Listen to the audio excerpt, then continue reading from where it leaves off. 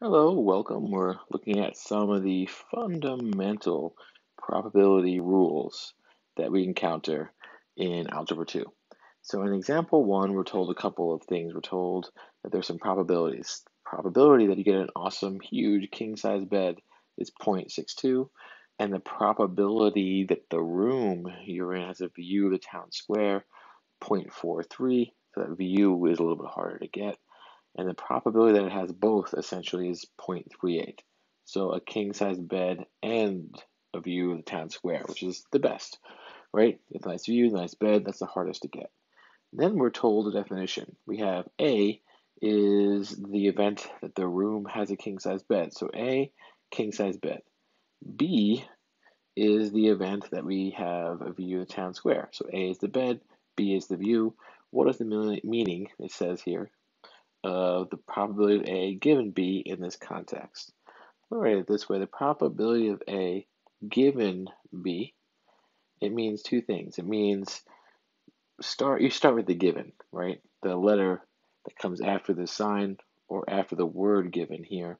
So given that the room has a view of the town square. So given, or you could say using a different word, we know the room has a view of the town square. So given a view of town, I'll put TS, town square, we also have a king bed.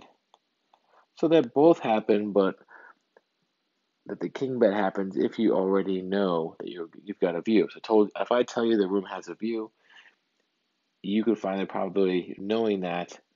How likely is it that you also have a king bed?